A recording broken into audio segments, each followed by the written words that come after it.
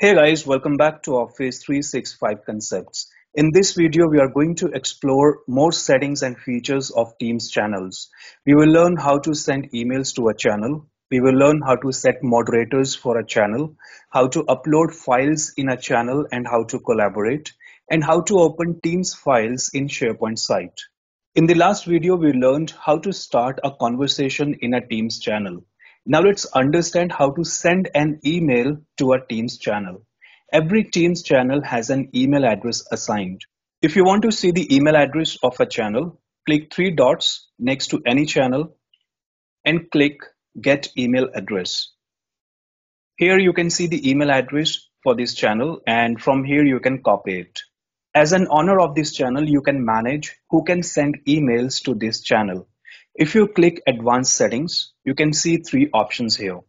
From here, you can manage if anyone can send emails to this email address, only members of this team can send emails to this channel, or only the domains that you specify here can send emails to this channel. If I want to allow only specific domains to send emails to this channel, I need to turn this option on, and here I need to specify the domain. So let's send an email to this channel.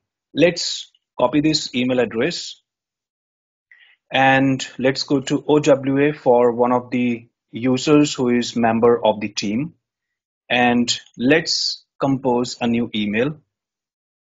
We will paste the email address of the channel here. Let's compose the message.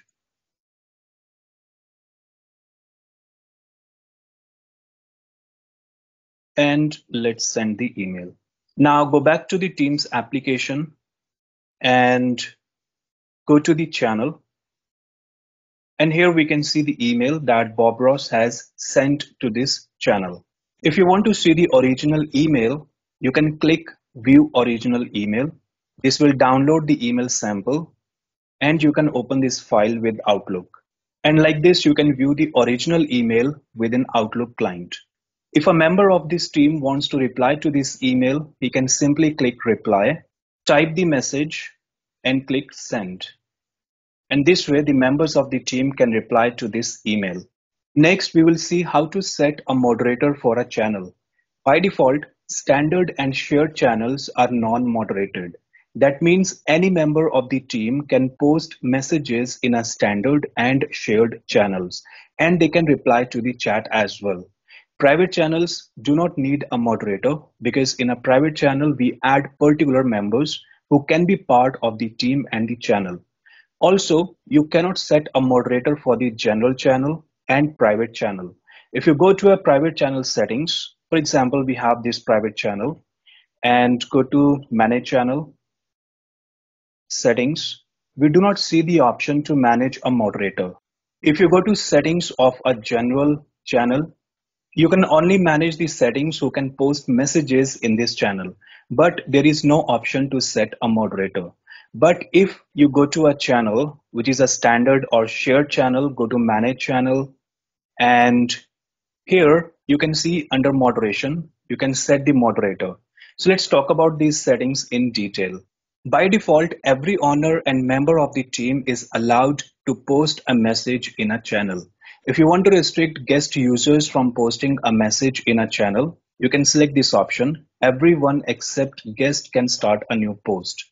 But if you want to set a moderator for this channel, you will click this drop down under channel moderation and turn this option to on. By default, the owners of the team will be moderators. But if you want to make someone else a moderator, you can click Manage. In this search box, search for the user who is a member of the team. For example, Bob Ross is a member of Test2 team. Click on this user and click Done. So now owner of the team, owner of the Test2 team, and Bob Ross, who is a member of Test2 team, will become moderator for channel 2. If you want to remove a member from the moderation, you can click on the Manage and click on this cross and click Done. So now Bob Ross is removed from this moderation. Here we can see a message who can start a new post. Only moderators. That means only the owners of this team can start a post in this particular channel. The members of the team will not be able to start the post, but they can reply to the post. Let me show you this practically. Let me switch teams to another user, Bob Ross. Go to Teams and Channel 2. And here we can see the message at the bottom. Only channel moderators can post in this channel. Let's switch back to concepts. Let's go to Teams and Channel 2. Let's type a message here. Click Post.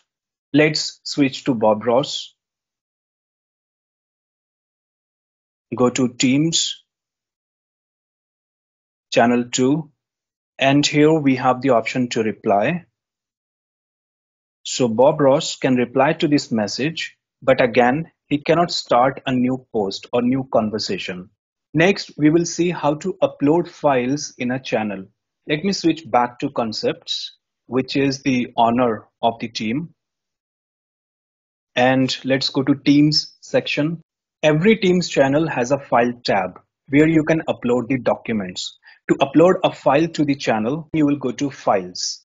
To upload a file to this channel, you will click Upload, Files, select the files that you want to upload, and click Open.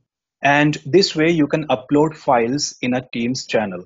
Now every member and owner of this channel will have access to this file.